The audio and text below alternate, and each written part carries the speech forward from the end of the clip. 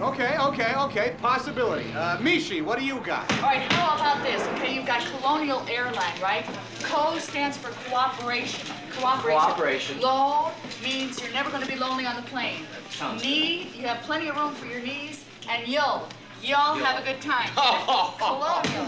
No. Chance. How about this? I got it.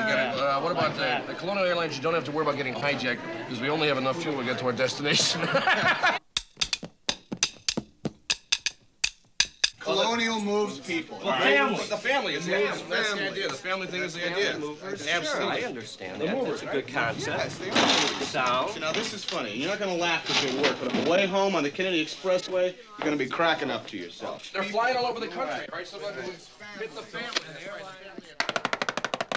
And brother, tell us how your life has been shattered ever since you turned away from Colonial and put your faith in other airlines. I was lost. I had no leg room. I had no pillow. I couldn't even smoke. So board me and feel the experience. Fly Colonial Airlines. You're an airplane? Yeah, what do you think? Anybody want to board Mishi? Not this day. Hey, grandma. Hey, let's You said something about a grandma. I like that. 1, 2, 3, 4.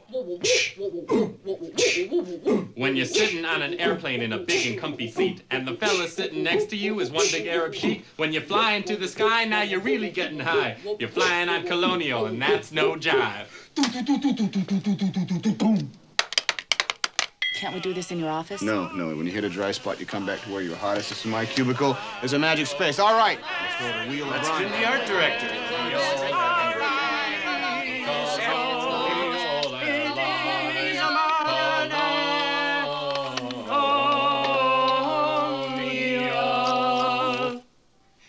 Airlines.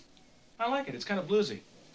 You know, got a Byzantine. You know what it is? It's a lousy idea, but imagine if we used someone like this, like everybody, the real people, instead of like a slideshow for this presentation. Chances are, this guy had sat in like countless agencies, looked at a screen for an hour and a half, and come away wondering exactly what it was talking about. They're sick of that presentation. If we have the real people standing. Anti-high tech. I love it.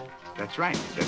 Live people. A live presentation. That means no gimmicks, no laser beams, anti-high tech.